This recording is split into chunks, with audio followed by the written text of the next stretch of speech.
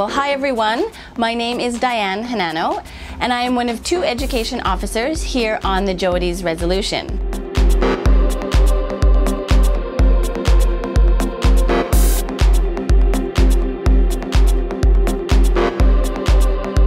Our job as education officers is to help communicate the science on board to audiences like yourselves around the world.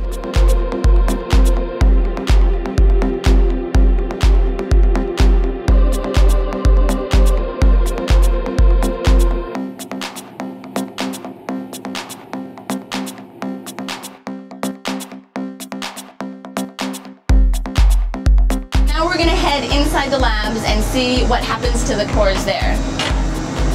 The trays right here, and we'll show you guys a photo so you can get an idea of what they look like.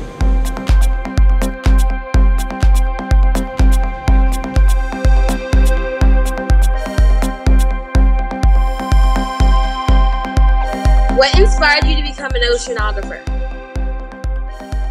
Why do hotspots only form in specific places? How do you use the scientific method? Oh, how do we... That is such a great question.